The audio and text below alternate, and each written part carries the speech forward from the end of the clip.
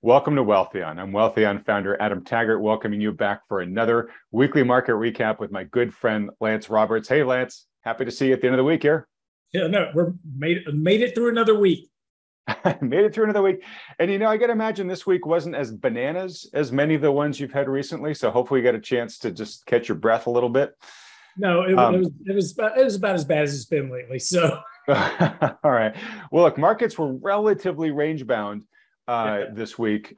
Interesting Friday had a very interesting end of the week with some of the things going on, both in terms of Fed leak and stuff that the bank, emergency measures the Bank of Japan suddenly having to do. So it got a little bit crazy right here at the end. But why don't you tell us what drove the action this week for you? So it was interesting. So we were actually looking at so every week when we have our investment committee meeting, we sit down and we analyze returns for our benchmarks, the market, our portfolios, et cetera. And it was interesting because with all the volatility since, go back to October the 1st, we come out of the gate, two big up days. Then we fall to new lows with a CPI report. And then when we hit the new lows on the CPI report, then we rocket back up 5.5%. We rally for a couple of days and sell off after that. And so with all that volatility, we were actually up yesterday. So at the close of the business on Thursday, we were up 0.7% for the month. With all that volatility, it's like, you're kind of looking at it going, that doesn't seem right because it seems so bad. It seemed like there's a lot of selling, all of this whole month has just been, just sell day after sell day, but it really wasn't the case. You've had these big, strong up days that have kept the index kind of positively biased. And so, this is that kind of, as we talked about before, that's how bear markets work. They just kind of grind on you. It's like, man, everything I do, it doesn't work and nothing's working. And, it's just that kind of market. And that's kind of where we were going into Friday. And then on Friday, of course, if we started out lower in the mornings, we were looking at the futures Friday morning and we were going to break back below the 20-day moving average. So that would set the market up to retest the lows that we set earlier in the month. So that wasn't good. And then we had a couple of things come out, which was the Bank of Japan intervening in the currency market. That's a lost cause. They've done this 3 other times before. You get this, Japanese yen dollar trade that helps boost stocks short term, but that fails like the next day because Japan's got to choose between either yield curve control or bailing out their dollar. They can't have both. So, go ahead. Nope, no, there's nodding in violent agreement. Okay. So they're going to have to choose. And whichever one they choose, it's not good for them. Japan is fine, for years now, the last 12 years at least, it's been a common theme that Japan was a bug in search of a windshield. Well, they finally found the windshield. So now they're in a really bad position. Then, of course, what really got the market going on Friday was Nick Timiraos, who writes for the Wall Street Journal. He is the golden child for the Federal Reserve. He's kind of their mouthpiece, making some overtures that very likely the Fed is going to start to slow their pace of rate hikes coming into December. Right now, futures were pointing at about a 75 basis point rate hike for November and December. And the commentary this morning from the Wall Street Journal is that the Fed will start to try to talk that back to 50 basis points in December, trying to start to slow the pace of rate hikes. Of course, the Fed's walking a very fine line here, which is how long do I rate sending them running through the roof and creating more inflation? So it's a really fine balancing act that the Fed's got to work with, and we'll see how they handle this. Because now remember, coming up, we've got November 2nd, 3rd is the Fed meeting. November 8th, which is the following Tuesday, is midterm elections. So over the next 3 weeks, we've got a lot of stuff going on with the market. All right. Okay. So you just talked about the elections.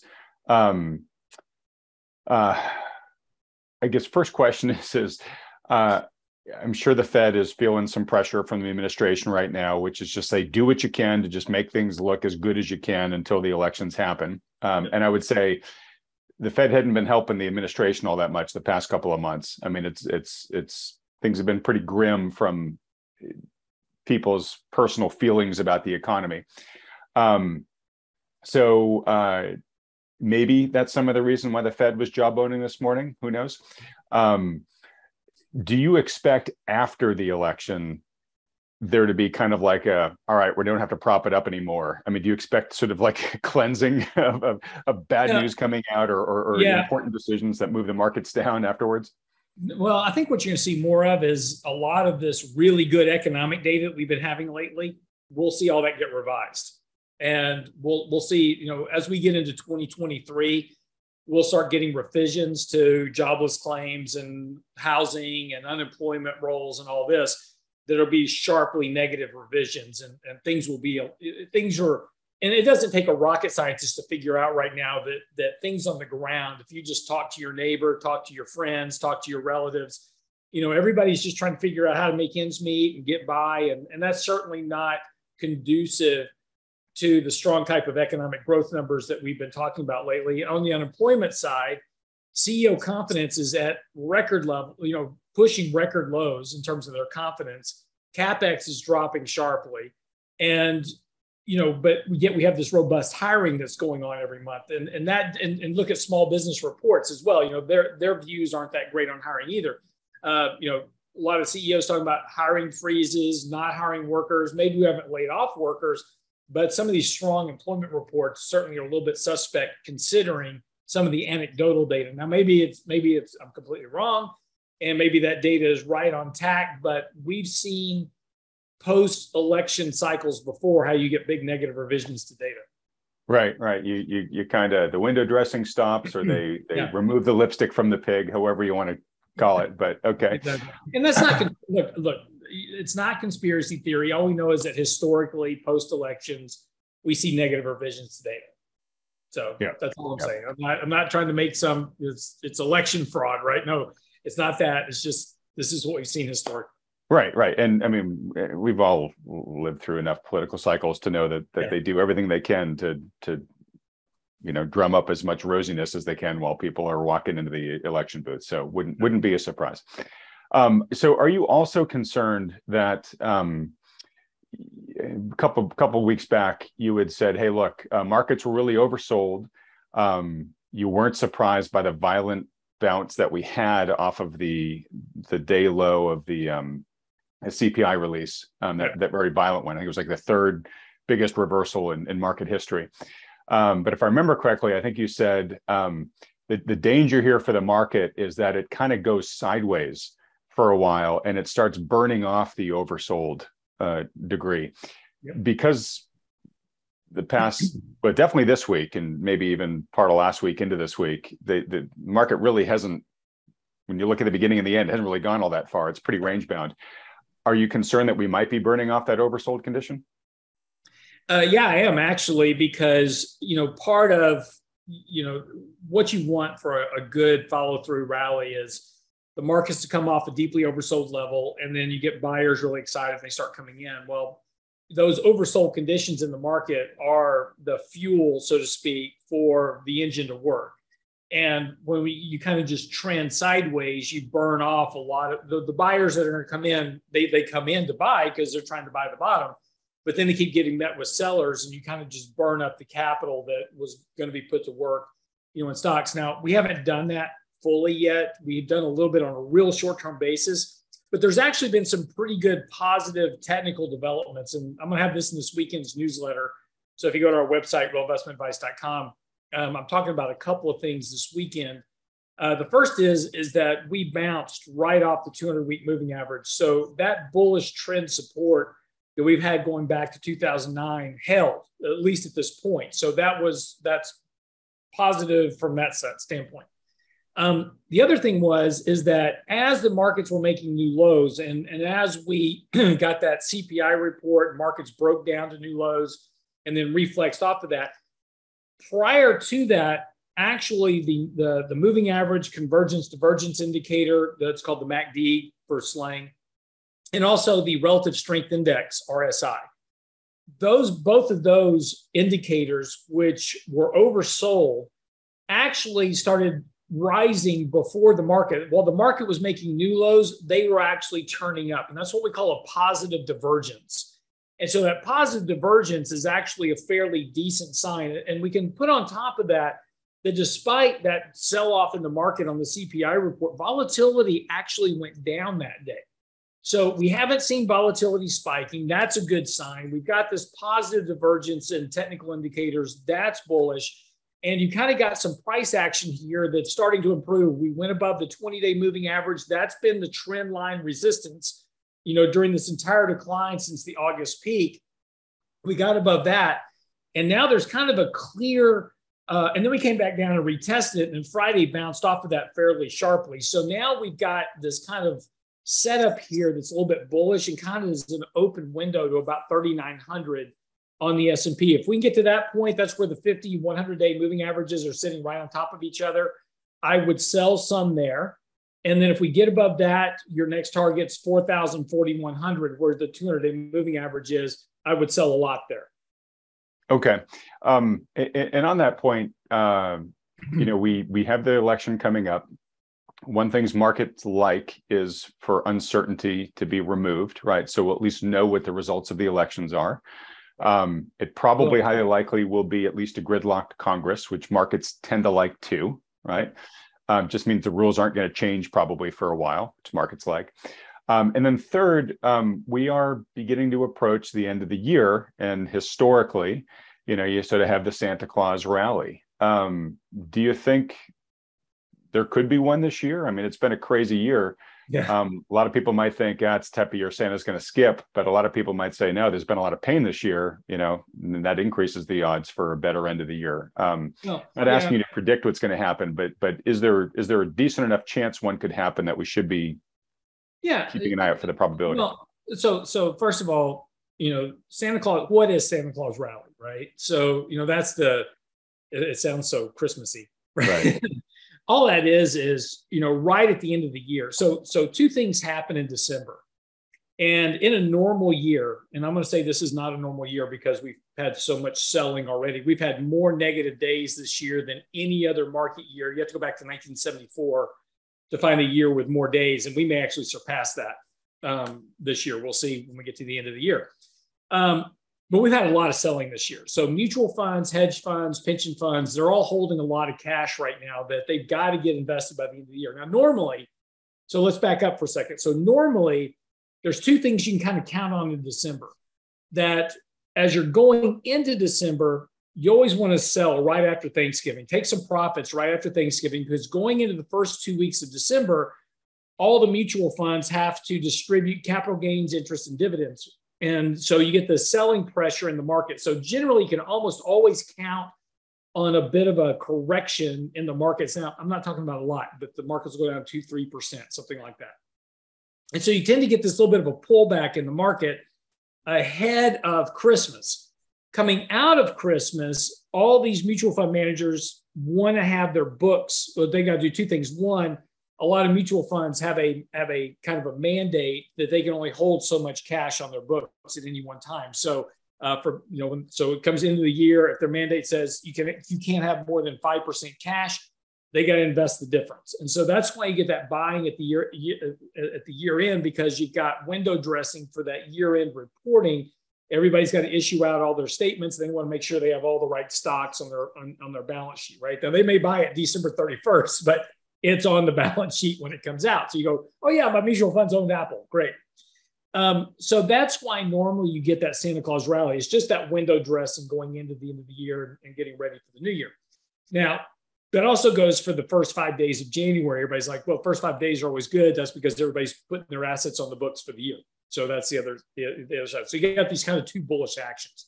All right, now, great. I really appreciate you breaking all that down for us. And we'll revisit this, folks, as we get closer to these periods, because I'm sure Lance will have where those capital flows may go. But basically, you're saying that we're going to see the markets raise near the end because of this forced buying where they've just got to get cash off the books. And then you probably want to look, like you're saying, at whatever stocks are in favor at that point in time, because that's what people are doing for the window dressing. They want to show, okay, I've got the good stocks in my portfolio, right? So let's say Apple is one of the ones that have been least hit all year. You probably want to be in there, right? Yeah. But we've got a couple of things. So having said that, right? So that's the normal year. This is not normal, right? So we've had, like I said, we have a lot of selling this year. You've got record levels of cash sitting on the books of these portfolio managers. And so they've got to get that cash put to work. So we've got, starting at the end of next week. So when we get through next week, we will have 70% of the S&P 500 companies will have reported by next week. That's important because that opens up the stock buyback window. So all these corporations that are reporting earnings, they can't buy back stock right now. They're in what we call the blackout period. Come October 28th, that window opens up. And so all these S&P 500 companies, as they start to wrap up reporting, can go back to buying back shares. That's going to be about $4.5 billion a day going through the end of the year in stock buybacks. Then again, so you take that plus this record level of cash that's sitting on the balance sheet of these hedge funds, pension funds, your mutual funds, et cetera, that has to get put back to work. There's a really good potential here that we could see a fairly strong end of the year rally. And again, that's why I'm saying, 4,000, 4,100 is a reasonable target for this kind of year-end rally. I would sell into it. It's not the beginning of the new bull market. That's what you'll hear on television. It's not, because next year, all these rate hikes the Fed has done is going to play catch up in January, February, March, April, May, June. And that's where those interest rate hikes are going to collide with weak economic growth. And we'll have a repricing. We'll have an earnings recession, and stocks will have to reprice for an earnings recession starting next year.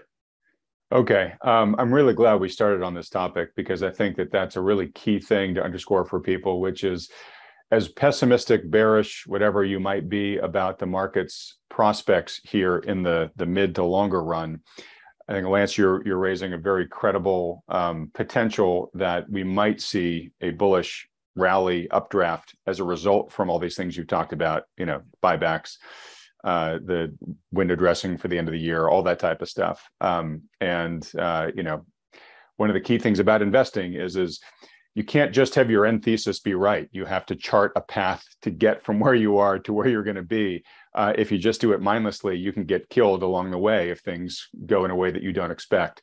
So, Lance is very clearly saying we don't know exactly what's going to happen, but I think you're saying, Lance, this is a probability that you should definitely be prepared for the potential of it happening, because there's a fair amount of capital that's going to flood into the markets relatively soon.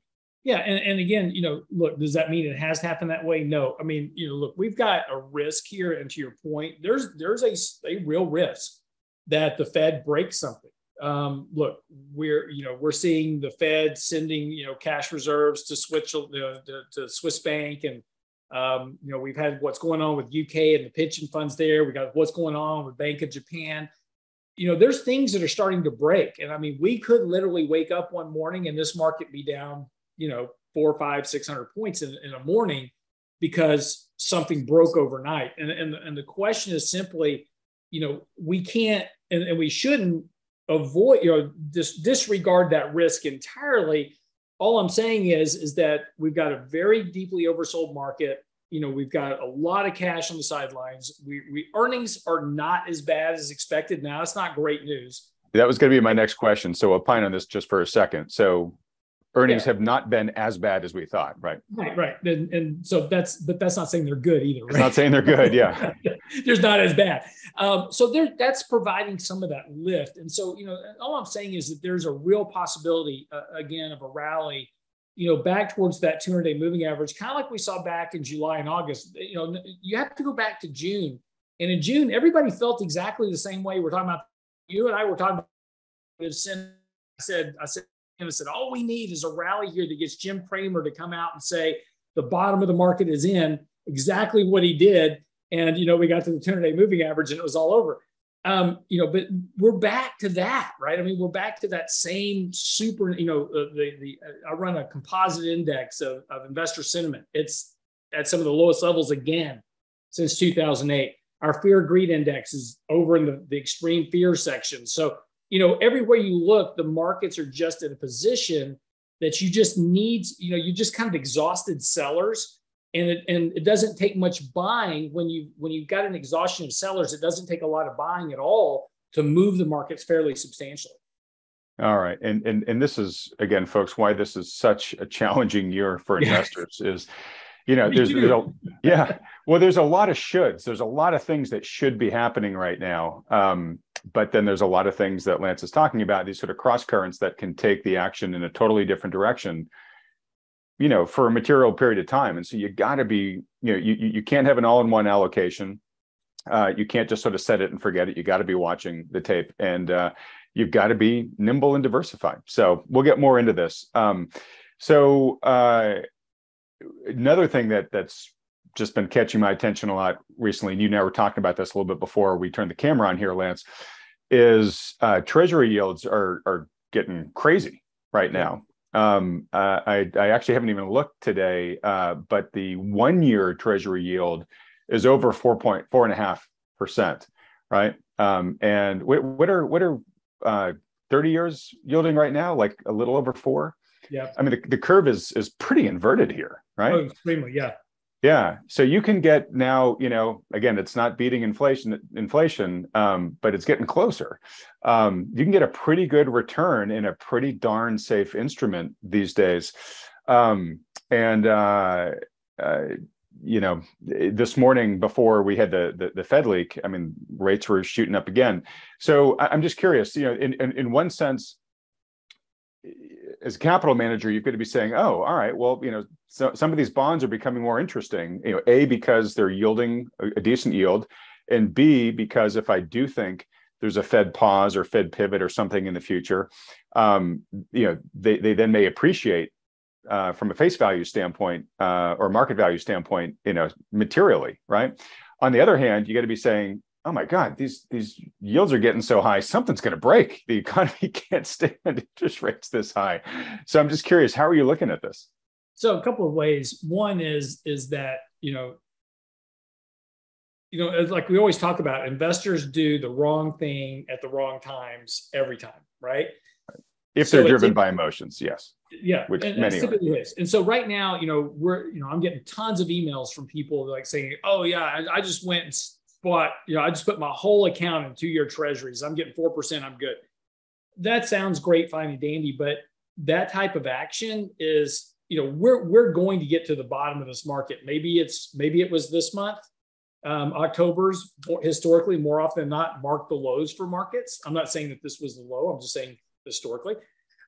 Maybe it's next year. Maybe it's early next year. Maybe it's mid next year. Who knows? Now, but the issue is going to be that at some point, this market's going to bottom and stocks are going to start to rally fairly sharply. And the problem is that all these people that went out and sunk all their money in 4% treasuries are now going to try to figure out how to get back into the stock market again. Right.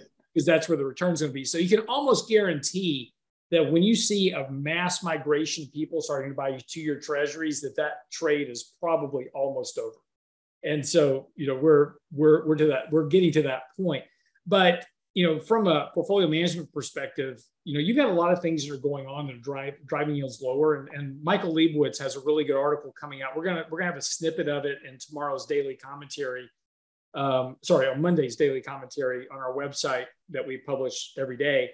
But talking about mortgage-backed bonds and how the creators of mortgage-backed bonds have to hedge that risk, and they hedge that risk with treasuries. And so when they're trying to hedge the differentials between mortgage bonds and treasuries, there's an arbitrage that goes on, and they wind up having to sell treasuries, which has been putting a lot of downward pressure on treasury bond prices. That's just one aspect of stuff that's happening. Because if you actually take a look at foreign inflows into treasuries, what you would expect, you've actually had a good bit of foreign money coming in. You've had foreign buying coming into long-dated treasuries because they're moving money into the U.S. dollar as reserve currency, and to hedge off their currency risk as our dollar goes up and gets stronger, their currency is going down. So actually, foreigners are doing a lot of buying of treasuries here. We just had more net selling at this point, but that's about to end, and so we're about to get to that point where you're about to get a fairly sharp reversion in yields and bond prices. And that'll come corresponding with, the Fed realizing that they've broken something. But in the next few months, you're going to see a pretty sharp reversion. I've made a personal bet on this in my own trading account. So we'll at the end of next year, we'll talk about how well it worked out or not. All right. Well, look, again, lots of opportunities here. People can put capital to work right now in some of these instruments and get a decent return. I think Lance is saying, be careful not to go too far out because you might miss the party being locked up in this stuff. Real quick, and I asked this for the general viewer, but also, to be honest, for myself too. I have recently bought some treasury bills of different maturities. I've got a bunch that just are rolling over every month. I've got some 3 months, some 6 month. I put some in a 1 year. Let's say you're right? Let's say that the bottom is, or the peak in rates for the treasuries is tomorrow, and they start coming down. If you bought a bond from the Treasury through Treasury Direct, you can actually transfer that to your brokerage account and sell it in the open market, right? So you're not necessarily locked in for the next year. No, it's not. It's not a function of illiquidity. That's not what we're talking about. It's complacency, right? So here's what happened, and it's psychological. This is what happened in 2008. At the bottom of the market in 2008, people weren't running out to buy treasuries. They were just like, I'm out, right? So so you get into the psychological point where I'm in treasuries, I'm getting 4%. That's all I care about. I'm good. And so the market starts to recover and go up. And you're like, I'm still getting 4%. The market's up a little bit. Don't care, right? It's fine. Market goes up some more. Okay, well, the market's gone up. So when it pulls back, I'll sell my treasuries and get into stocks. Well, stocks keep going. Right. So you never get back in. Yeah. Exactly. And so then when your bonds finally mature, then you go, well, I don't want to buy the stock market now because look how far it's come. I've already missed all that move. So when we have our next big correction, then I'll get in, right? But now yields on treasury bonds are now back to 0 to 1%. So where are you going to put your money? So the trap is going to be people getting trapped into 4%, thinking this is a good, safe yield return. And then the market takes off, yields drop, and they're kind of stuck with where to go to now. Yeah, you get marooned. I don't want to get in the market because I'm afraid it's going to correct because it's gone up so much, but I can't go back into the treasuries because they're not yielding as much anymore, and I'm just stuck. Yeah. And that's so it's not about losing. You won't lose money, and if you buy bonds, yields will come down next year. Bond prices will go up. You're going to make money in your bonds. Okay, I'm not saying that at all. We're talking about the emotional, psychological narrative. And I wrote an article about this not too long ago on the website, talking about how, trying to avoid a crash can be worse than actually going through the crash. Right. Because, there's that old famous Peter Lynch, more money's been lost waiting for the next recession than was actually lost in it. Yeah, no, it's a very valid point. And I guess all I want to just tease out here for folks is I don't think you're saying, hey, don't put your money in short-term treasuries. No, I think you're saying if you do, be mentally prepared to cut the umbilical cord, sell it if there's some big transformative event like a big Fed pivot or something like that, to avoid getting marooned, right? And we'll be talking about this, obviously, if a big event like that happens. We'll be discussing it here. Because in great detail for folks, I'm sure. Yeah, so because what's going to happen, and I just had this conversation yesterday with one of my clients, is that, he's like, look, I'm getting ready, I'm ready for retirement, but I know that when this market bottoms, I don't want to be stuck in a 60-40 portfolio. I go, don't worry, you're not going to be, because our 60-40 portfolio will no longer be 60-40. It'll be 90-10. It'll be 90% stocks and 10% bonds, and it'll be corporates, distressed debt, that type of stuff on the 10%. The 90% will be big, large cap companies with 5, 6, 7% dividend yields. So, so what we're talking about here is that when you start seeing our portfolio expand on the equity side, that's where we're starting to fish this final bottom of the market, wherever it is. All right, great. Okay, look, I got a lot of big topics to get through, and we obviously want to get to trades that you guys, any trades you guys put on over the past week. Okay. Let me pick up the thread for a second on the dark side of yields rising, right? Which is maybe a sign of growing instability. The question I'm going to ask you is, are we seeing signs that the central planners may be losing control of the situation? Right, because we have had some pretty interesting developments over the past couple of weeks. First off, we had today's leak that you and I have mentioned a couple of times, which basically was a leak that there's now dissent inside the Fed, it sounds, about should they keep hiking rates as aggressively as they are? Should they continue with quantitative tightening the way in which they've guided the market, right? So one of the reasons why stocks were up on Friday was because people are beginning to say, oh, I don't know, maybe the Fed's going to pause sooner than they've been telling us, right? So you got that. Well, let me just list them, and then you can go through. The second is Janet Yellen, former Fed chair, now runs the Treasury, issued a warning. We talked about it last week, saying that she's seeing enough lack of liquidity, drying up of liquidity, and increase in volatility in the Treasury markets, that she's now publicly sort of saying, hey, we're getting a little bit nervous about this, right? I think this was to kind of put people on notice and to put a few gears in motion that are probably going to help the system. But for her to do that, it's an important development. And of course, there's no bigger or more important market to the world than U.S. Treasury market. We then had in the UK, we talked about the crisis there where the Bank of England had to intervene. But now Prime Minister Liz Truss is out. She didn't last longer than the lettuce that they had. Did you see that lettuce watch? Which is going to last longer, Liz Truss or the head of lettuce? And basically what that means is there was a clash of policy there, right? You had the Bank of England that was hiking and about to tighten. Liz Truss wanted to push through a big tax relief package, which would have been stimulative, right? So Bank of England putting on the brakes, she wanted to put on the gas. That created the dyspepsia that the markets went through, but it ultimately cost her the prime ministership, right? So this is a good example of a central planner who had a plan and it just blew up on them, right? Last, and we talked about this briefly too, this morning before the Bank of Japan intervention, the yen was spiking above 150, which was a number a weakness versus the dollar we haven't seen for an awfully long time. And what's going on there, like you said, Lance, is the Bank of Japan is trying to keep a cap on interest rates or on bond rates.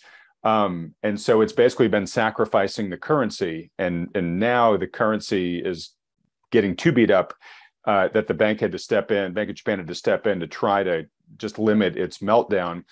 What's worrisome about this, and I'll put up a chart about this, is over the past month or so, Japan government bonds have been trading above 25 basis points for now over a month.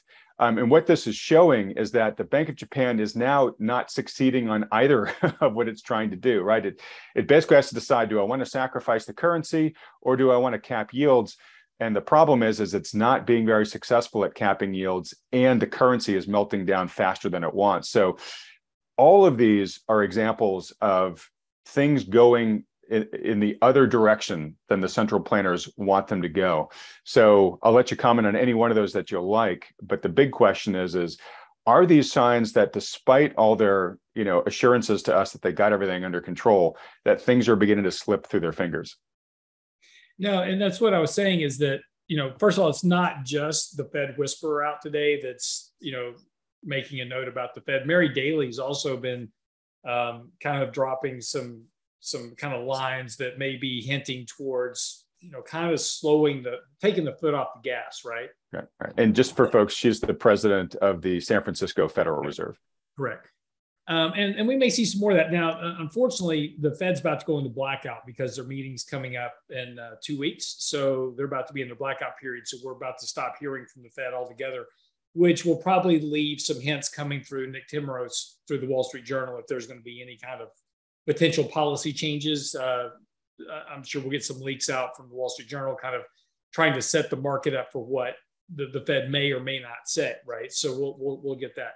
But, you started this comment out by saying that the Feds had, could the Fed be losing control? I'm not sure they ever had. If road's straight, right, and I'm in a car and my car's got good alignment on it, I can take my hands off the steering wheel and the car will keep going straight down the freeway, for quite a long time. And it may appear to everybody else in the world that I'm in control of the vehicle, but, we're not, right? And so, the question really is have they ever had control of anything at this point? And are they in control of anything now? And, the fact that they're working on such lagging macroeconomic data and hiking rates as aggressively as they are, the odds of them breaking something are astronomical at this point. And as we go into next year, we're going to probably see that happen. And I think the realization is that they're going to have to reverse all their policies to try to come back and fix whatever it is they broke. That's not being in control. That's just being the arsonist and the fireman, right? So you create the fire, you put it out, and you create the fire and you put it out, which is all the Fed's been doing for the last 30 years. So I'm not sure, this time is any different.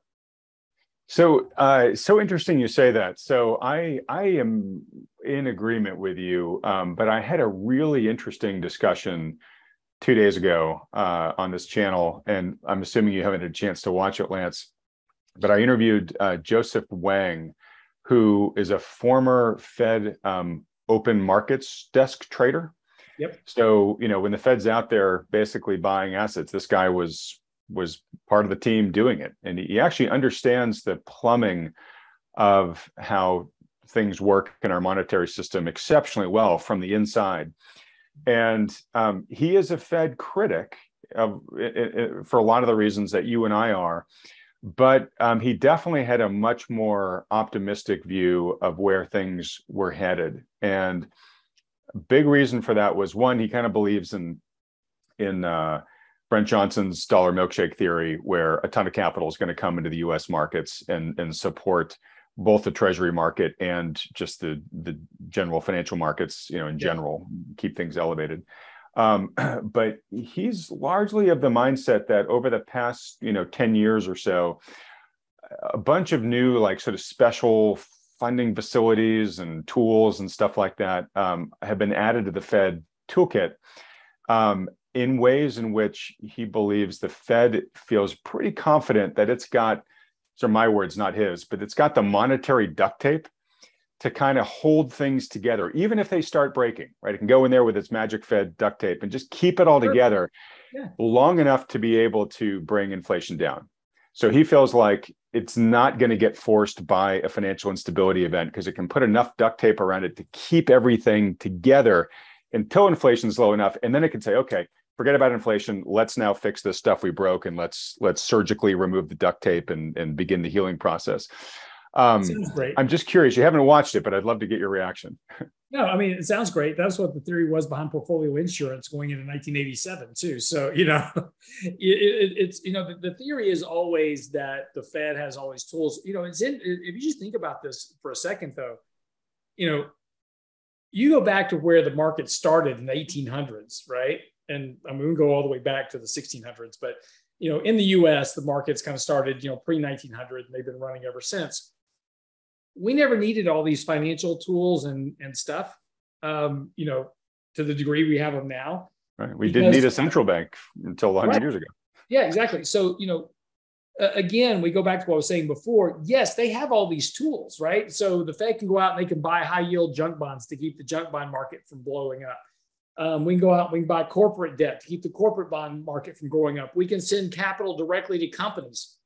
We can do all these things that we've done, but is that really helping the problem, right? Are you solving problems, or are you just creating more problems of increased levels of debt, wealth inequality, corporate inequality, corporatism versus capitalism? All these things that we talk about and everybody complains about are all can be directly linked back to all these Band-Aids that we've been slapping on the system for the last 10 years, instead of allowing the system to go through a debt reversion and getting rid of the debt and allowing companies to go bankrupt. And again, this is the choices that we're making, which is, we have financial instability. Well, the reason we have financial instability is because the shit was broken to start with, right? And all you've been doing is just because we kept intervening.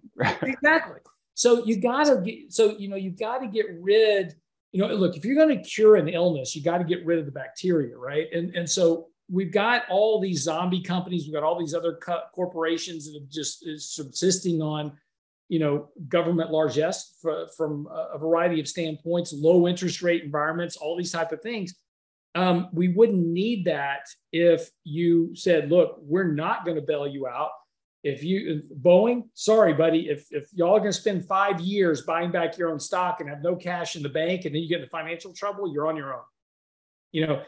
All of a sudden, corporations are going to start acting differently about being better corporate stewards of shareholder money and corporate money than they were previously because they don't have that backstop. Everybody's just becoming dependent now on the life support system, and we can't get off of it. Every time we try to get off the life support system, everything crashes. So yeah, they may have all these Band-Aids and buckets and everything else to bail stuff out with, but you're not making anything better. That's just a life support system. And they're putting the patient back on it again.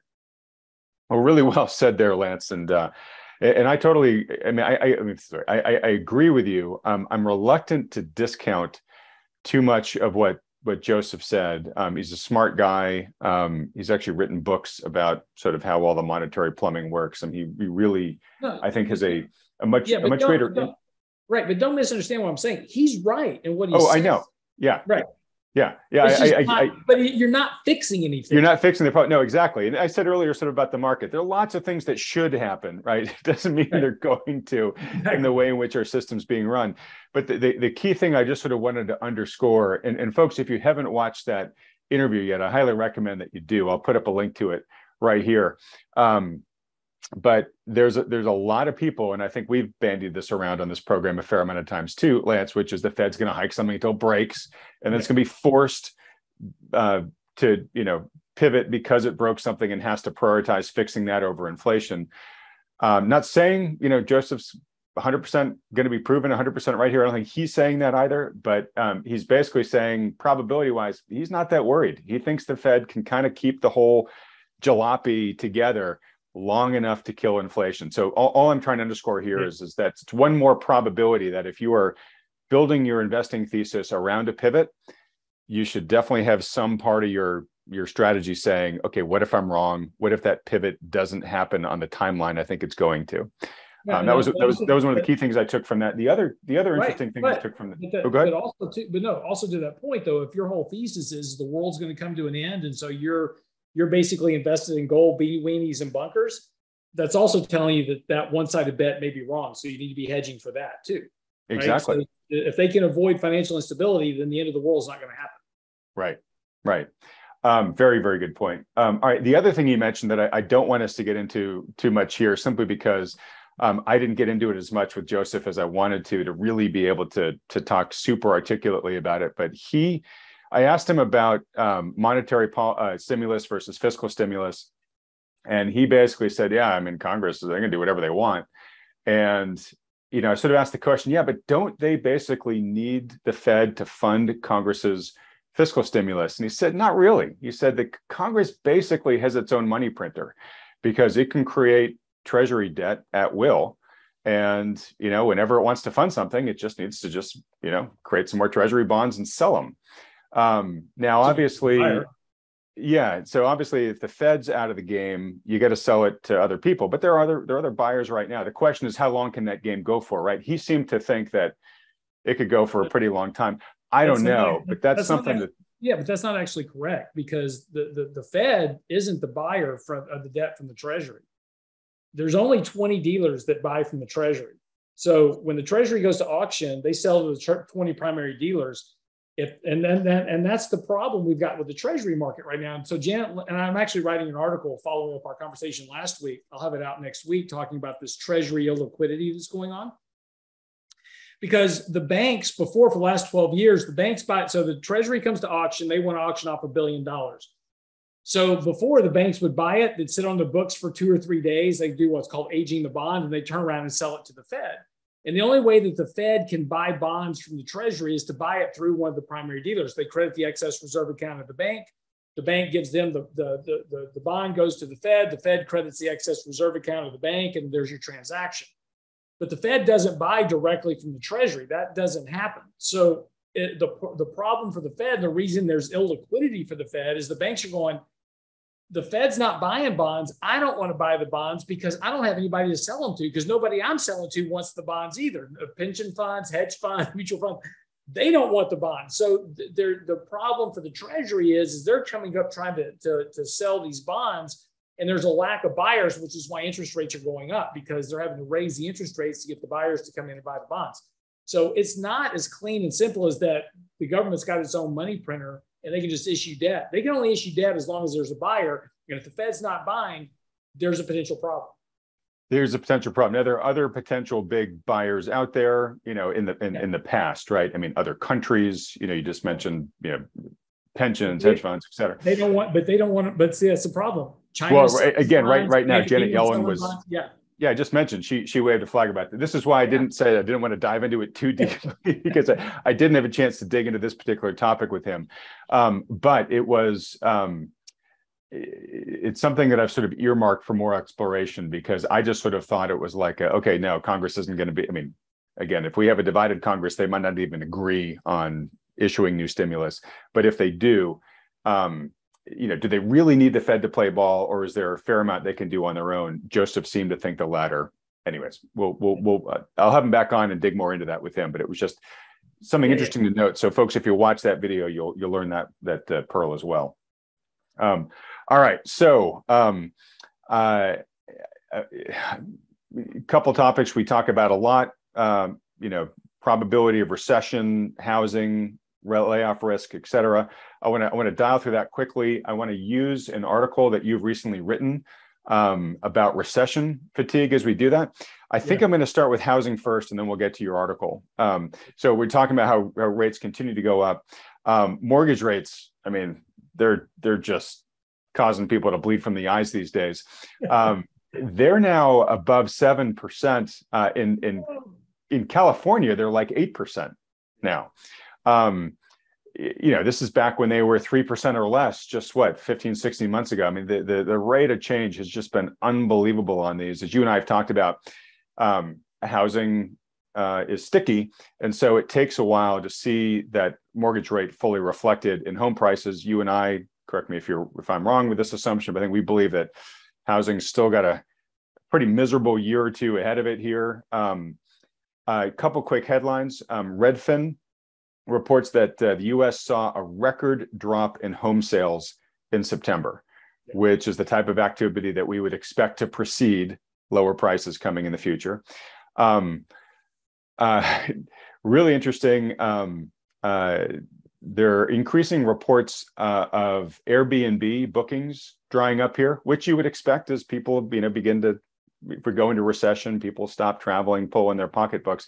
But another big issue too is that I guess there's been this like massive sea change in Airbnb where Airbnb owners are charging just exorbitant cleaning fees now, and it's probably due to some wage inflation and maybe just they're trying to see how much they can get away with.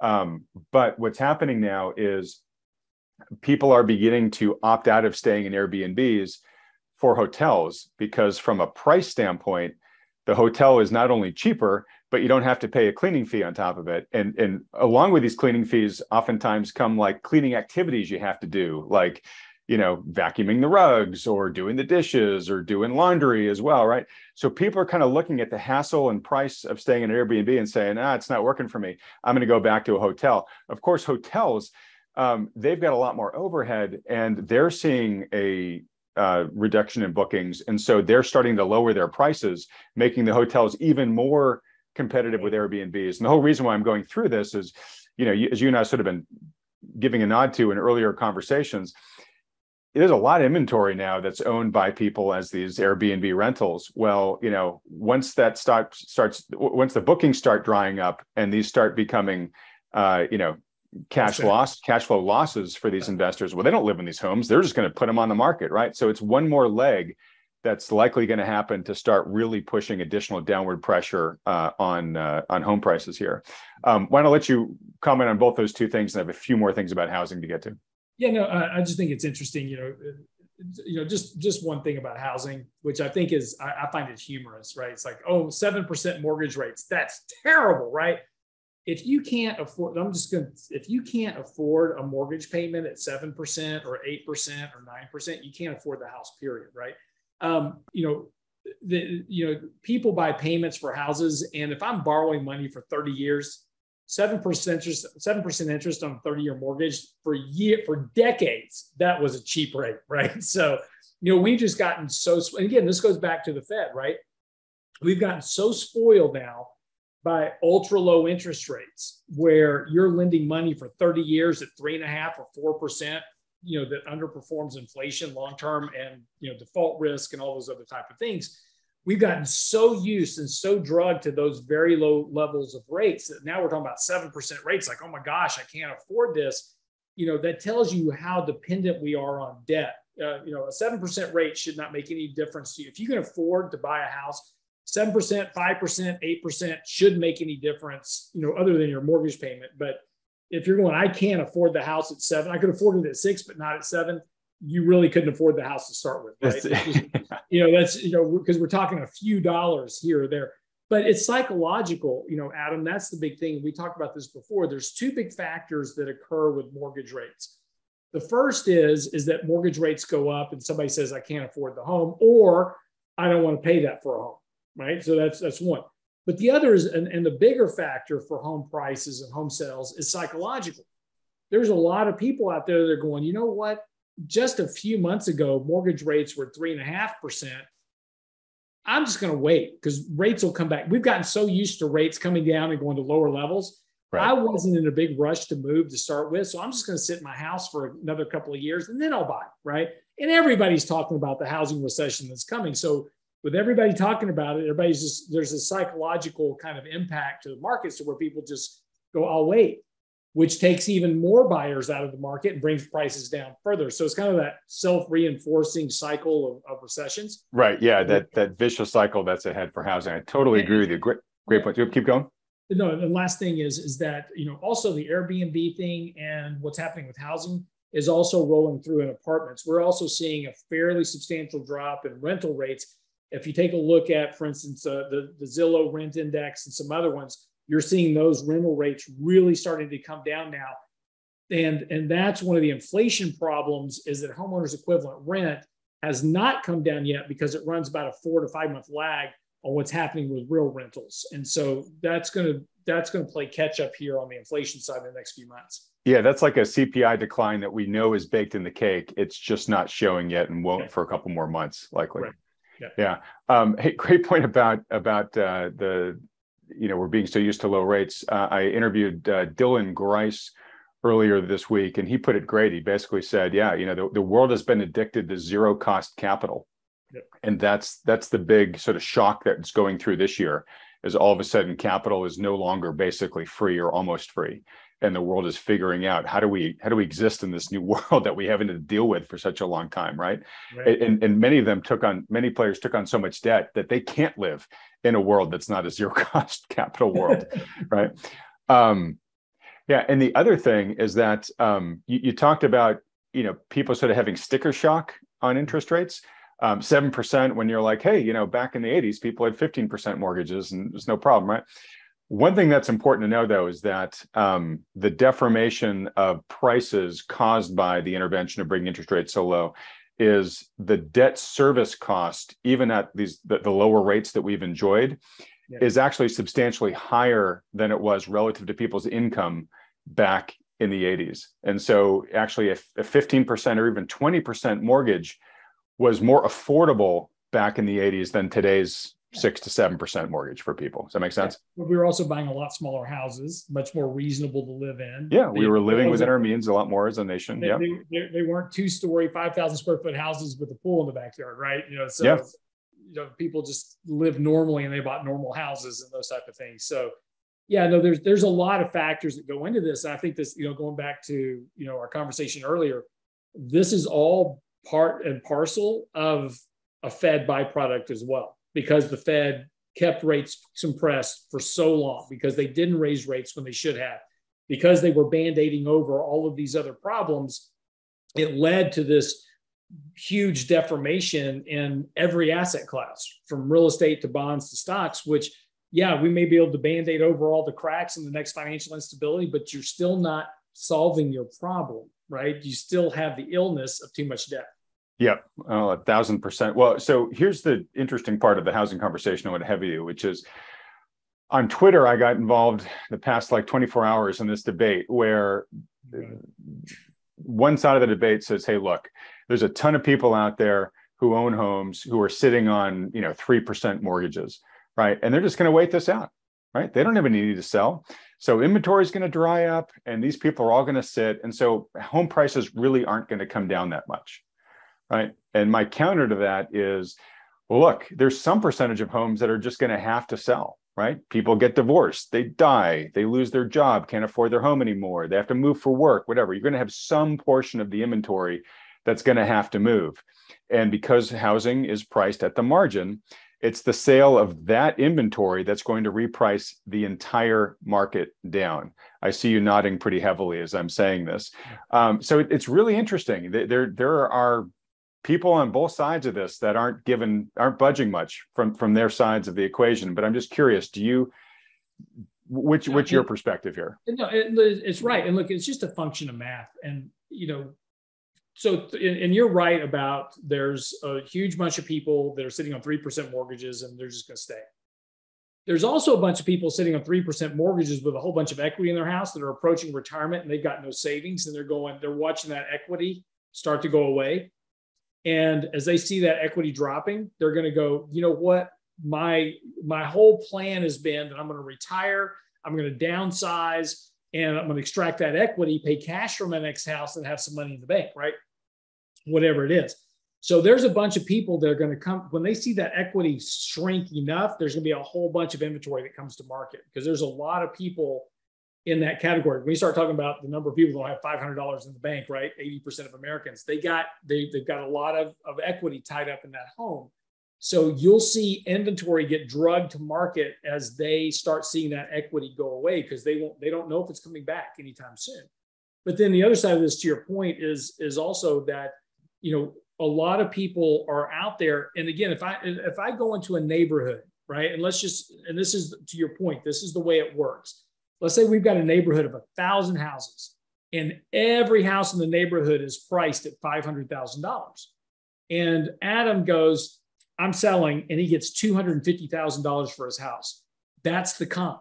So anybody else that sells in that neighborhood comps to that house. And so anybody that wants to sell that thought they had a $500,000 house, they don't have a $500,000 house anymore. They've got the comp of 250 versus whatever the small differences are in their particular house. So to your point, pricing depends. And again, exactly right. It depends on what happens on the margin, which affects everything. And it affects every home price across the board. And inventories are rising. They're not going down, by the way. No, they're not. And that's, I've got some more stats here that I'll show that corroborate that. But it's so interesting to me that you just explained what I see, what I think I see clearly, Lance. It seems like you do too. It's surprising to me how many people don't see that. And look, folks, I'm not saying that Lance and I, we've proven 1,000% right here, but I think this is something the average person doesn't quite get, the marginal pricing of things. Well, I can give you a real life example, right? So we talked about before I was selling my house, right? So I listed my house at the market because there was so my house was built by Toll Brothers. So we're in this neighborhood, small gated community, 13 homes. Yeah. Well, there was all pretty much look the same, right? Because I'm assuming they were all built by the same developer. Yeah, all Toll Brothers. So there were variations, across the neighborhood was an exact model of mine, right? So, but then an ungated community, about 2 blocks from my house was another Toll Brothers division, ungated, had the exact. So, and it was actually the model home that we based our house on. So we actually replicated the model home pretty much when we built our house. And so that house went up for sale, and we were already talking about selling our house. And I looked at the price of that house when it went up for sale. And I said, and the price that was listed. And I said, if they're selling the house for that, I'm selling mine because that house ain't worth that. So now what was interesting is, and this is what happened. So I listed the price of my house way too high. And I go, there's no way somebody's going to pay me this much for my house. And it's just ridiculous to pay this much for this house that I'm in. And so I actually put a buffer in, quite a bit lower. I said, I'm willing to, and I even told my real estate agent, here's the real price I'm willing to sell for, but anything above that, great. Well, the model that sold actually sold about $100,000 less than they listed for it, because the guy was trying to get out of his house. He was actually going in, and we didn't, nobody knew this at the time, but basically he was going into bankruptcy. So he was having to liquidate his house. So it sold for about $100,000 less. Well, that was the first sell in that entire neighborhood, and it suppressed every price in the entire neighborhood by almost $100,000. So because every house that was up for sale at that point was all comping on that one house. And when that one house sold, it changed the entire comp structure for every other house in the neighborhood. So that's how it really works in real life. And I still sold the house for way too much, but I didn't get my target price. No, but that's a great example of the criticality of the marginal buyer. And as you said, the last sale is the one that resets the comps for everybody, right? So one of the things I was saying in this Twitter debate too is that sort of like what you were saying, Lance, is there's a first mover advantage here as a seller, right? So what happens is first the sellers go on strike, and they're kind of like, all right, everybody, if we just hold tight and keep prices where they are, we'll be able to protect our equity, right? But then there's somebody in there like you saying, hey, I need this to retire, right? I'm going to need to sell. And so I better go now. And yeah, maybe I shave 5%, 10% off the current market value, but at least I still retain 90 or 95% of what it currently is, right? And so somebody breaks from the herd, and then all of a sudden the herd realizes that its solidarity has been broken, and then everybody's rushing to sell because they don't want to be the last one in line, right? Yeah, and then everybody's cutting prices. And so it just starts the price decline as everybody's going, well, I better get out now. And so they said that, list me at 5% less so I can get my house sold because prices are coming down. So it becomes a race to the bottom almost at that point. Totally agree. And that's where I wanted to go with this, which is when having this discussion, a lot of people on the other side say, all right, you know what, like we'll agree to disagree, right? This really doesn't matter as long as prices aren't moving, right?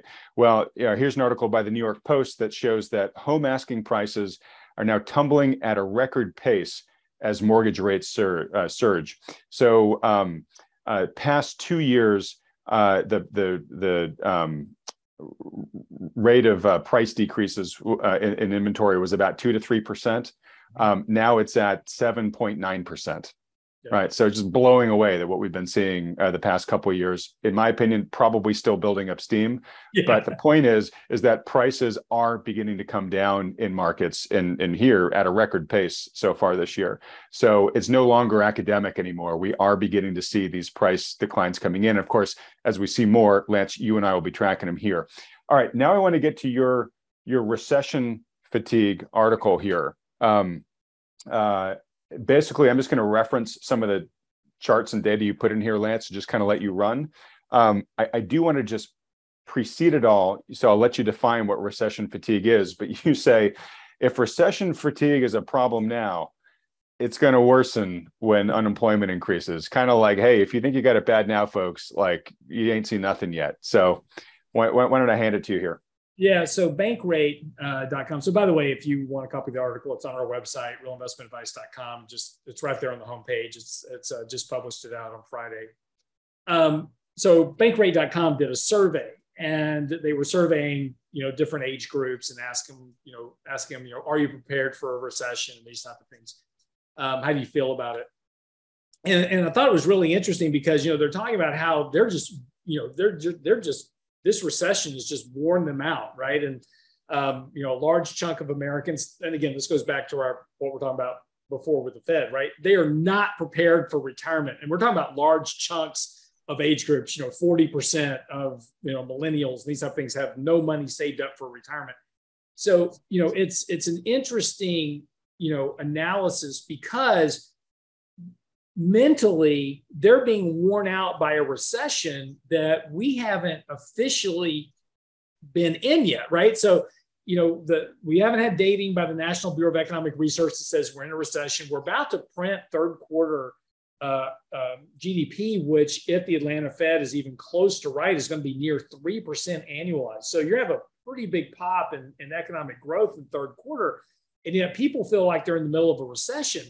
And if you think high inflation and those type of things are weighing on you now, wait until you start, like the old saying goes, it's a recession when your neighbor loses their job, but it's a depression when you lose yours. Right. That's what's still coming. And this whole great resignation thing that we've had going on, it's about to become the great termination. And that's just a function of time until we get there next year. And that's as these higher interest rates from the Fed begin to filter into even higher borrowing costs and even higher, transaction cost and credit card debt and all those things that individuals are being dependent on just to try to make ends meet now. If you think you're tired now of a recession, it's going to get worse first. Well, I hate to agree with you, and you've got some great data in here. One, I'm going to put up a chart. You show the lack of emergency savings that we have right now in this country. 23% none, additional 28% less than 3 months. It's only 27% that have savings that can cover 6 or more months of expenses. And so basically people are very vulnerable to a loss of their income because they don't have anything saved up for emergencies. We then go to some quotes you have in here. In America, half of the CEOs say they're considering workforce reductions during the next 6 months. And it's likely, this is the reporting of the CEOs, they report it's likely or extremely likely that remote workers will be laid off first, according to a majority of the managers that were polled here. So, already the executives of companies are saying, hey, we're going to start shedding people. And if you're a remote worker, I hate to say it, you might be first in line for this. Yeah, you may want to start showing up. If you work at home, you might want to start showing up for the office at least a couple of times a week. Let people know who you are. See, it's really easy to fire people you don't know. So it's like, Jim Bob, we hired him. He's been working at home now for the last 2 years, never seen his face ever, don't even know who he is. That's a real easy guy to terminate. Somebody that's in the office grinding it out every day and showing their face. And that's a much harder person to terminate because I know that person, right? So, it's interesting, but yeah, that's what's coming. All right. I'm going to pull up a few of the charts, but real quick, you're making me think of another discussion I just had on Twitter.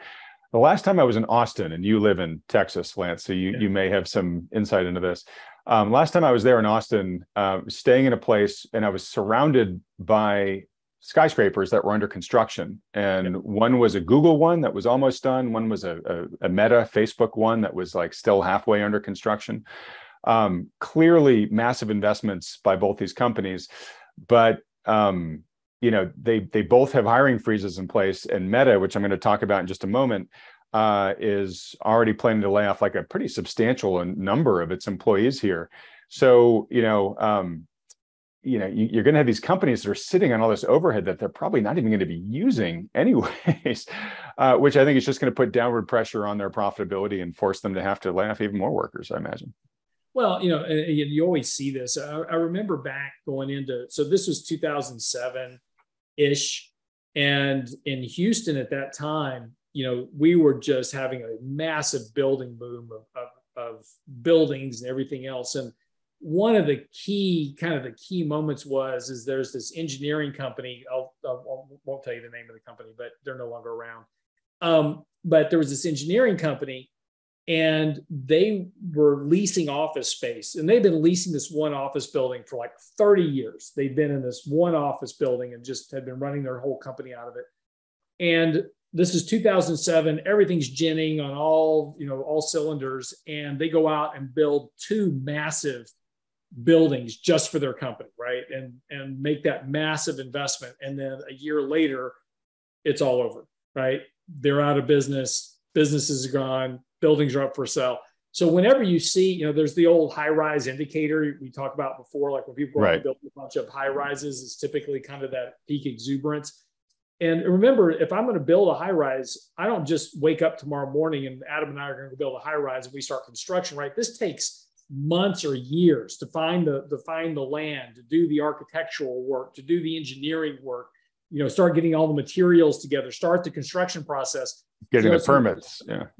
All that. So, they started these projects 2 years ago when everything was booming, right? And all of a sudden now you've come full circle and all that's going away. And now they're having to talk about, laying people off. So what will happen is always the case, they'll probably occupy a much smaller portion of this building and lease out the rest of the building to, hopefully other companies that can come in and lease some space. Already in Houston in particular, we've got way too much commercial office space. And if you take a look at the amount of empty square footage that we have nationally, we talked about this before. One of the worst investments probably over the next year is going to be investing in commercial real estate because there's just too much of a supply. Yeah, no, great context, Lance. I wish we weren't going to be seeing this, but it seems like we're going to. And I want to put up another chart you show here, which is showing that consumers are increasingly failing to make ends meet. And this has actually been a long trend where basically people have been, cost of living has been rising so much, and real wages have been stagnating so much that the resulting gap that opens up has just been widening and widening as the decades have been going on since the mid-90s. And you can see right here at the very end, there was a little brief reprieve when people got the stimulus checks and the moratoria and the tax breaks, et cetera, from the pandemic. But it has since evaporated, and we're now down at the biggest gap we've actually yet seen. And when you look at this chart, everything that's below the zero line basically is where the consumer is having to fund their lifestyle at a deficit. So largely taking on debt, oftentimes, in most cases, revolving credit that tends to have a much higher interest rate on it. So you can just see here, the trend is bad, the absolute values are bad, and it just doesn't look like it's going to get better anytime soon. It looks like it's probably just going to continue getting worse. I'm going to follow it up with this chart, which shows what's happened recently with consumer debt balances. And you can see coming into Q1 that folks were able to pay off their debt a little bit with the funds that they were getting, but that's all gone. And we're now back up to a record level here. And the interest rates on all of this debt are going up, right? So not only are they taking on more debt, but the debt is costing them more. And we're seeing very quickly in the last couple of months here, it's increasing at it's a bigger pile increasing at a faster rate, which we all know how that ends, which is badly. Well, it's interesting because, we talk about the criminal enterprises called banks. And, what's really interesting right now is I just got a call from a very nice person yesterday. And he's like, I'm at this one bank. I won't mention it, but they're a really big bank. They're part of the criminal enterprise mafia. And it's like, I've got all this money sitting. This is the cash we use to run our business. And we're getting 80 basis points on our money market account. He's like, I don't understand this, right? Because I'm getting 80 basis points, but the bank just reported earnings and marked record net interest income because of the spread between what they're paying out of money markets and what they're getting from excess reserves, right? And so there's this massive spread. And so they're keeping all this money. But so here's what is really sad about all this.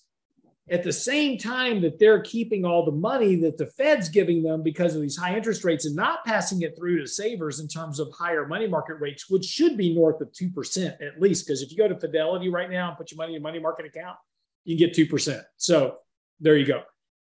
This bank's paying 80 basis points. That tells you what's happening there. But at the same time, though, they're jacking up the rates on the credit cards because as the Fed hikes interest rates, that drives all those variable rates. So they're more than happy to charge you more on your credit cards, but they're not willing to share the interest rate on your savings. Oh, right? It's the worst thing ever. Yeah. Okay. Yeah. When you give us money, we'll give you next to nothing on it. When we give you money, how about you pay us 18 to 20% exactly. on your credit card? Right? Exactly. It's ridiculous. But now we go back to the Fed and again, oh yeah, you're patching everything up just right. All you've done is make the criminal enterprise mafia group banks even stronger than they were before.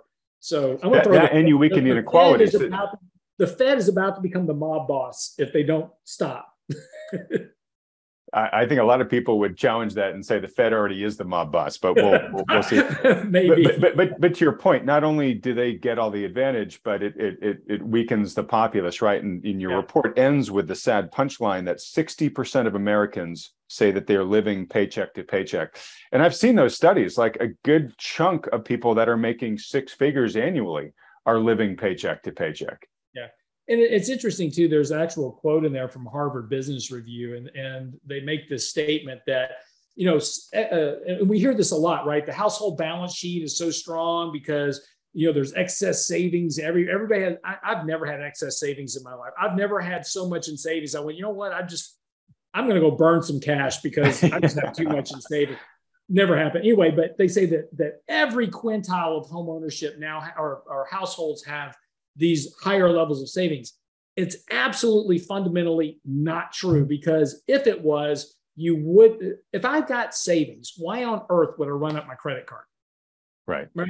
Especially at today's rates. Right. And if I have excess savings, then why is it that, go back to all that, above in that report, why is it that you've got 30, 40, 50% of households unprepared for a recession, less than 3 months worth of savings saved up to meet an emergency?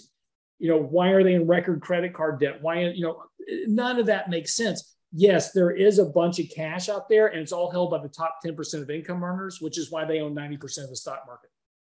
Right, right. And this is the important, we've talked about this before, the important difference between the mean and the median. Yeah, exactly. Right? Yeah.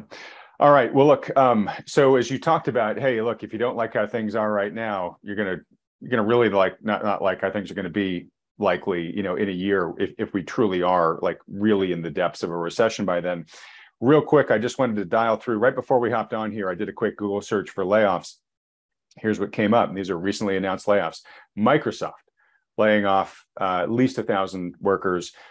Twitter, and this is a little bit over dramatized perhaps, but it's now being rumored that Elon Musk is planning on laying off 75% of Twitter's workforce, right? Which I think, well, anyways, crazy amount. That actually raises a question I'll get to in just a second. Facebook has announced it's going to lay off 15% of its staff. That's equates to about 12,000 workers. Clear Capital, a financial company, just laid off 27% of their staff. There's a lot more there, but I just wanted to sort of show that, these are really big companies. We're up in the FANG groups now, right? The bulletproof, the companies that were once bulletproof. And it's not just all tech. That's why I threw Clear Capital in there. There's a bunch of other industries that are going through this as well. So it's just, you can't just dismiss it as, oh, well, that's just in one part of the economy. It's pretty wide base at this point in time. So just like I said with housing, that we actually are beginning to see the price declines. B, with jobs, it's beginning to get real. We're really beginning to see some serious volume at serious companies. The other question too, I just wanted to kind of toss out there for you. If let's assume that Elon Musk cuts 75% of Twitter staff, I'm pretty sure Twitter can still run, right? Yeah, maybe they might not roll out as many features as quickly or whatnot, but where I kind of want to go with this is, to a certain extent, there are a lot of what are called, pardon my French, bullshit jobs in today's economy that, in a recession, you really find out who's got a bullshit job and who has an essential job, right? And a lot of us like to think that we're completely essential. But, when the chips are down, maybe 100% of your responsibilities become 30% of somebody else's responsibilities who remains with the company after they let you go. Well, this is always the big joke, right? Which is every time we go through these these government shutdowns because of some debate over the budget or whatever it is, and so we're going to shut down the government. So the first thing they do is they lay off non-essential workers, which is like 900,000 government workers, right? So they furlough those guys. They're still getting paid, by the way.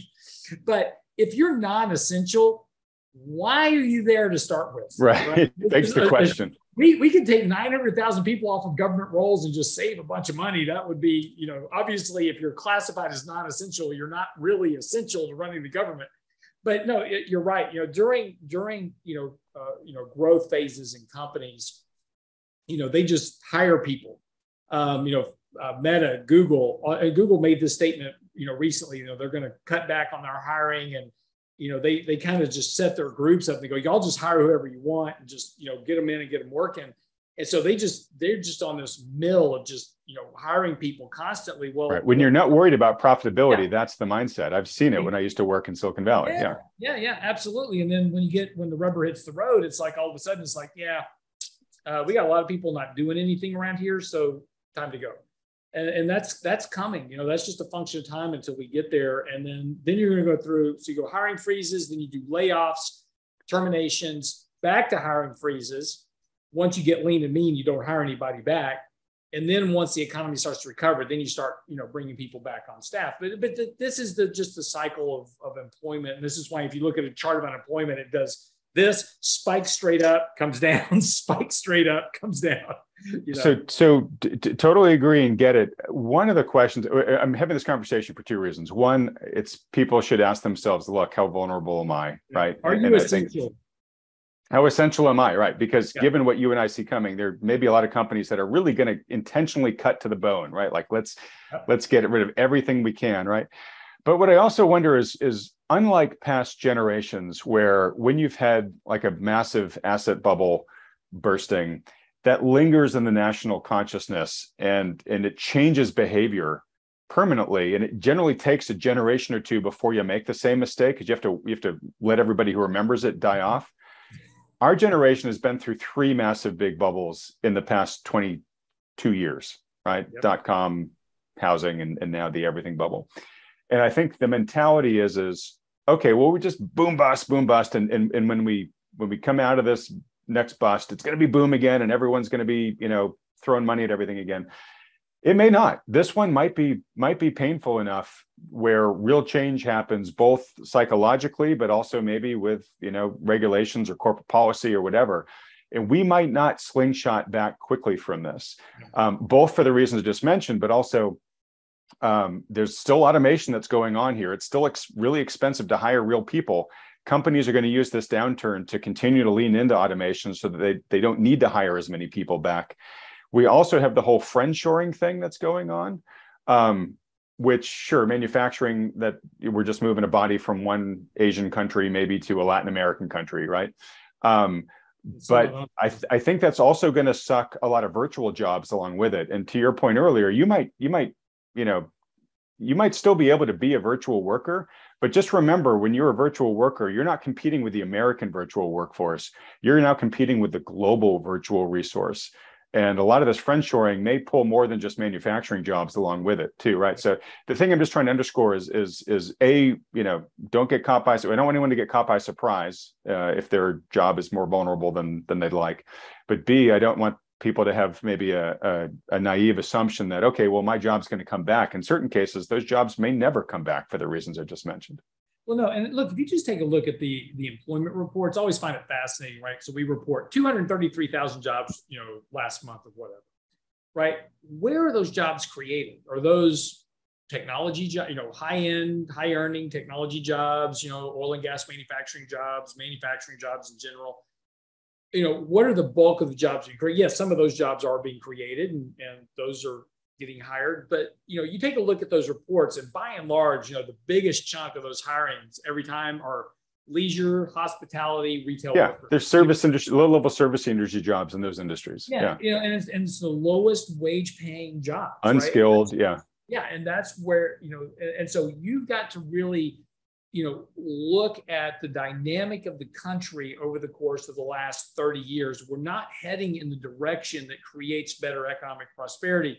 The more debt, the more, deficits that we continue to run, the more downward pressure on economic growth that you create, which keeps driving everybody to the lowest common denominator. So, we're slowly migrating back in the 60s and 70s. And again, you go back to that chart that was in my report that showed, back in the 60s and 70s, even the early 80s, those, individuals between their income and their savings were able to support their standard of living and have excess, right?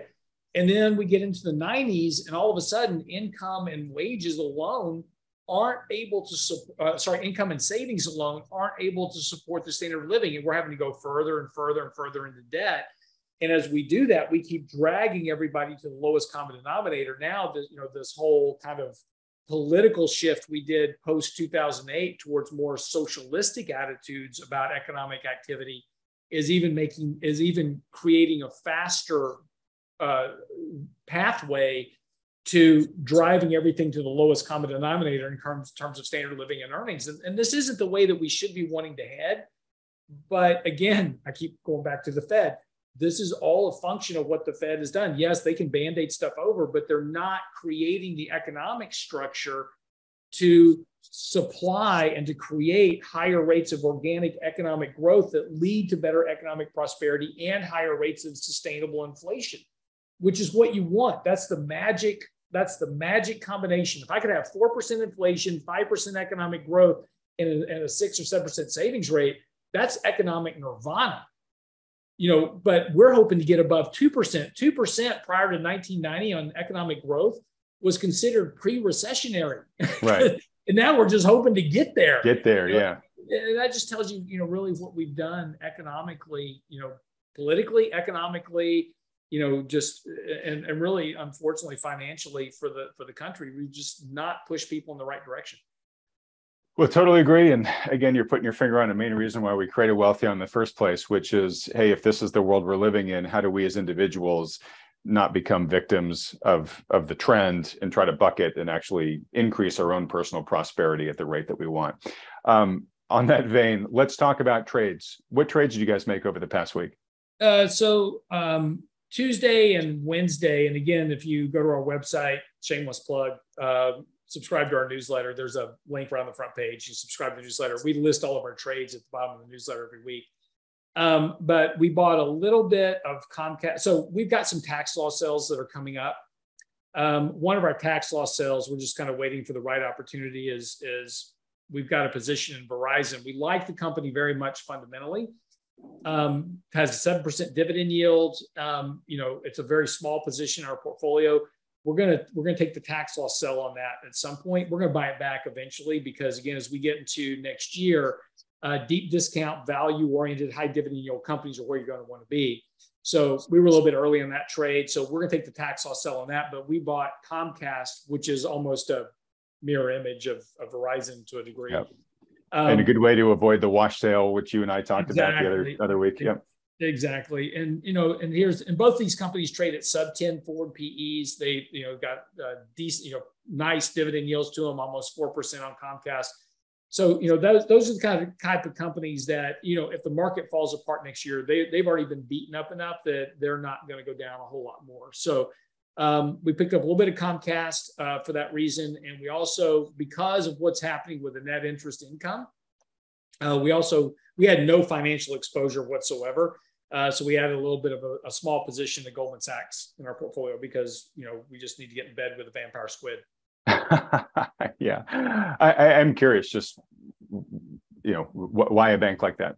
The only reason we were debating between, so again, it goes a little bit back to passive investing as well, which is, all the passive flows. If you look at the top 10 stocks in XLF, which is the Spider Financial Sector ETF, it's JP Morgan, Goldman Sachs, Bank of America, Wells Fargo. Okay, there you go. So you're just practicing what you've been preaching. Yeah, exactly. But so we were debating between an actual bank, JP Morgan and Goldman Sachs. The only reason, and we may have made the wrong choice, we'll wait and see. But the one thing that Goldman Sachs is doing right now is they're reorging their whole kind of business. And they went in, so after 2000, so in 2008, if you wanted a bailout from the government, you had to be a bank. So GE became a bank, Goldman Sachs became a bank so they could get bailed out by the government. And so they had this banking charter and they had to do something with it. It was a miserable failure. They tried this whole thing called Marcus and some other stuff. And, it's just, that's not their bailiwick is not being a bank. Their bailiwick is doing investment banking and being kind of that white glove, high net worth, kind of brokerage firm. So our thought process is that we're going to probably have credit card defaults and, rising default rates on, mortgages and houses and cars and all kinds of stuff, which will impact a bank like JP Morgan potentially more than Goldman Sachs, yep. Which, is going to, and they're reorging, and Goldman Sachs is reorging their business to really concentrate now back on their investment banking business, which is where and trading, which is where they really make their money. Right, and which is their competitive advantage. Right. And if the Fed comes in and starts doing QE and all that again, then that trading revenue is going to skyrocket. So we bought a kind of a small feeder position to start building a position in Goldman Sachs. Okay. All right. Well, look, we're at about the hour and a half mark, so I got to start winding it down. I do want to end on something positive, and this is sort of near and dear to your and my hearts, Lance. We've talked about it in the past. Um, uh, but I got invited to go just down and speak with a local high school to their financial literacy group. I was so excited that they actually had one. And it was funny is one of the kids down there was a Friday night, and he was just on YouTube, and he came across, I guess he was researching I bonds, and then lo and behold, the video of me popped up there. And he's like, I think I've seen that guy around town. So he reached out, invited me to come talk to the group. It's really funny because it was basically the first meeting of the group. So you and I have been talking a lot about, hey, what's the wisdom that we would pass along to younger people just starting out? And lo and behold, this opportunity fell right in my lap. And what was interesting is they were so early in the process that they didn't even know what they wanted to learn yet at this point. And that was a real sort of sanity check with me. It was like, okay, wow, that's right. Like, I need to just start from like literally chapter 1 with these guys. And we probably got through, if I'm using a book analogy, we probably got through the forward of the book before we even could get to chapter 1 before our time together was out.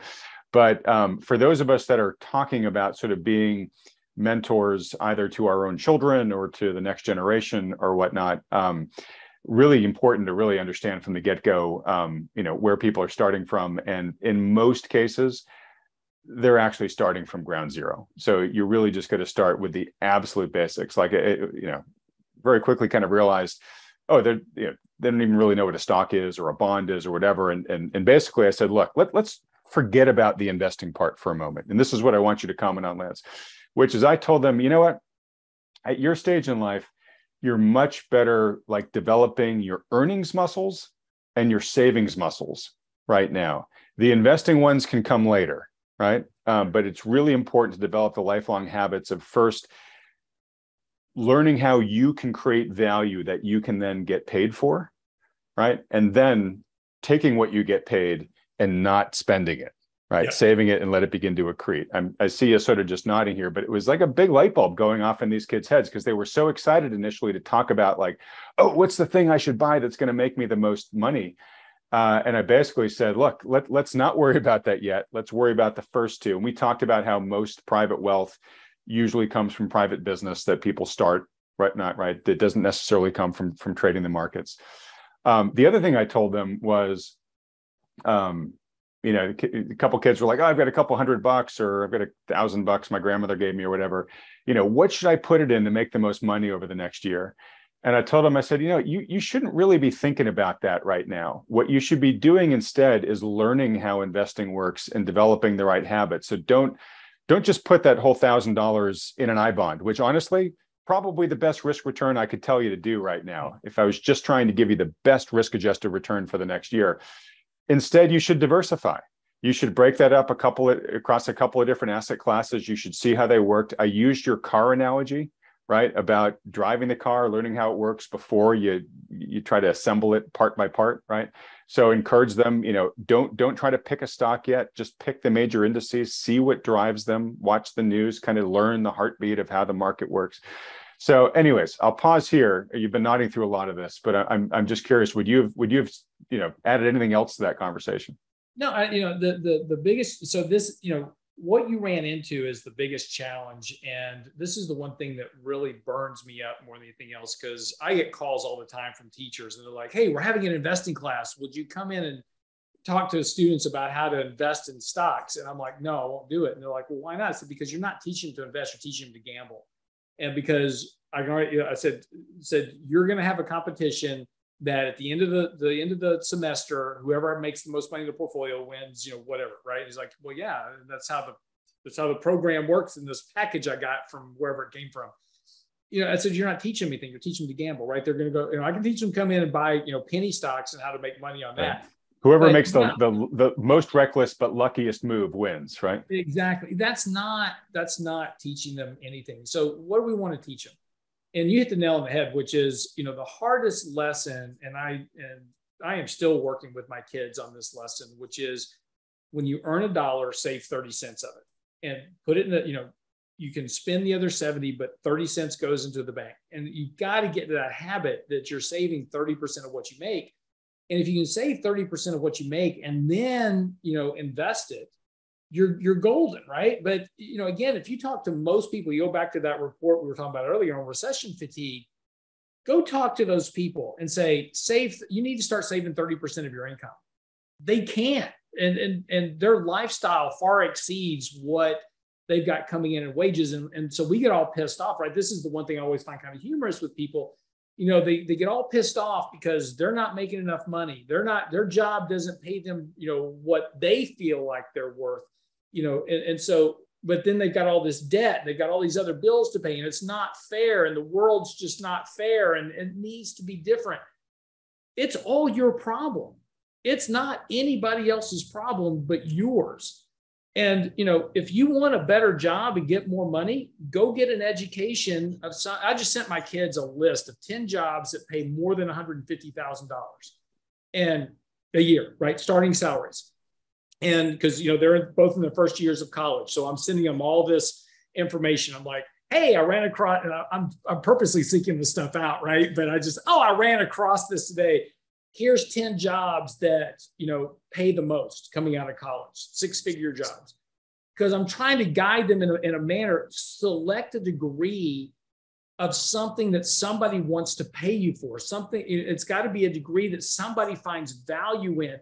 Just because you went to college and got a degree in, pick whatever, sociology, psychology, whatever, and you go out and somebody's not willing to pay you $100,000 a year, it's because they find no value in that, whatever that degree. I'm not saying sociology. I'm just threw out degrees, right? Don't need me on this. You call it underwater basket weaving. Yeah, whatever, right? So you get that degree, and somebody doesn't find value in that. They'll say, well, I'll pay you $50,000 a year for that job, but I want 100. Well, it's not worth 100. It's worth 50, right?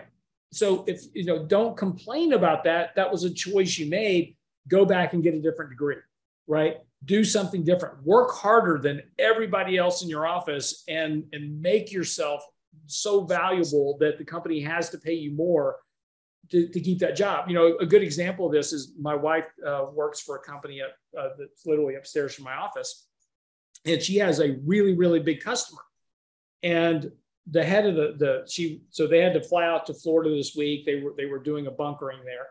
And the customer said, your company's paying you well for this, aren't they? And she's like, yeah, they pay me well for my job. And he's like, well, if you feel like ever they're not paying you enough, call me. Because she has value, and she doesn't have a degree in it, but she worked her way into this position. She worked hard, she developed a skill set, and she worked her way into a position to where now she's an invaluable component of this company. They don't have a choice. If they lose her, they lose all their customers, because the customers will follow her wherever she goes, right? But this is the point I try to make across to my kids is don't complain about society and the evil and you're not being paid enough. You are paid what you're worth. Either you create value for yourself or you're going to have a problem. And if you're spending everything you make trying to drive a BMW or Mercedes and buying a $500,000 house and trying to buy Gucci bags and Jimmy Choo shoes, whatever, and you're spending everything you have on a lifestyle and not saving any money, that's not anybody else's fault but yours. And that's the one thing I don't think we teach well enough, is that the decisions we make have consequences. And it's nobody's job to bail you out of bad decisions. We've got to start teaching people to make better decisions early on in life. And that's why I struggle so much trying to teach my kids how to save 30% of their money, right? And if you can save that, it solves a whole lot of problems. Well, yeah. And so I started with these kids recommending a couple resources to them, one of which was The Millionaire Next Door, because that does a great job empirically showing you that the number one factor that people who are successful wealth builders have is frugality, right? It's the ability to turn $1 of income into as close to $1 of savings as they possibly can, right? The other thing I told them, which I think comports well with what you said, is especially at their age, like my daughter is out there working jobs and she's always stressing about like, oh, well, I could work here because they pay an extra $1 an hour. And I keep telling her, don't worry about that. In fact, right now, I don't even think you should necessarily be working for money. Like, yeah, okay, get a job to make some spending money. But what you should be doing instead is asking, where can I get the best experience? And for those people, you should knock on their door and say, hey, I'm really interested in what you do. how about this? I work for you for free for a month. Let's just see how it goes. You get free labor from me. And at the end of the month, if I'm actually making a difference here, then we can talk about what you're going to pay me, right? And even if they agree on a payment that you're unhappy with at that point in time, well, now you've got marketable experience that you can take to one of their competitors and say, I've been doing this for the past month or two. I'll do it for you. Let's talk about our wage, right? So, it's all about, we're talking about here, it's all about the process of learning how to create value. And why I sort of save this for the end of this conversation is, yes, it's great that we're trying to encourage, younger generations to think of all this stuff. But a lot of what we just talked about, right, focusing on the earnings and the savings muscles, that's relevant to adults in general, but I think it's particularly relevant to them going in a bear market, in a recession, where you might not earn as much as you hope. You might even lose your job for a time, right? Or the investing side might go to sleep for a while, right? Because the average returns of the market may not be very good for the next 6 months or 8 months or whatnot, right? So you're better off just saying, okay, great. How do I improve my earning situation and my saving situation? And then either when I'm in a position of greater strength or the market's in a position of greater strength, then the investing part can become important again. That's right. That's absolutely right. But again, this is, these are the things that we used to teach people, back in the 60s and 70s when I was growing up. This is what we were taught, right? And I was taught never have a credit card, never, always save your money, these type of things. But we just don't teach that anymore at all. No, do we not teach it? But like when you go to college, what's the very first thing that's awaiting you when you open your mailbox for the first time? It's the credit card offers, right? Like we market the opposite to you. Yeah, and again, it's just this is. But again, we've just we have a whole society, and look, and this is look. I hate social media, but this is a social media problem, right? My kids are inundated every day with social media ads, right? And Snap just reported their earnings missed earnings because ad revenue is dropping. Thank goodness. But but every day my kids are being either hit by ads about buy this or buy this or buy this other thing, or the people that they follow are driving big expensive cars, right, and living in houses, and showing off what new clothes they have or whatever. Right. And so they have this very distorted view that everybody lives that way. And it's just not the case. And this is why, again, my kids hated me growing up because, when they were 16, they had to get jobs and work. At least they understand the concept of work and money.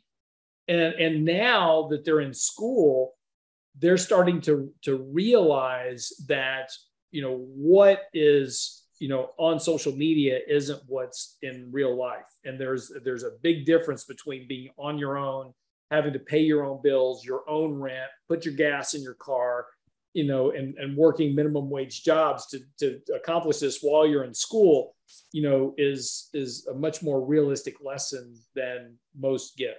Well, and it's a gift you're having them learn that lesson at 16, 17, 18 versus 26, 27, 28. It makes a very big difference in the outcome of their life. All right, well, look, we're going to start wrapping things up here, but to end on a positive note here, if we had more time, I was going to tell you about this kid I met when I was at the New Orleans conference. His name is Devin Woolwind, and this kid is 15. He owns 41 properties at this point. He bought his first one when he was 7.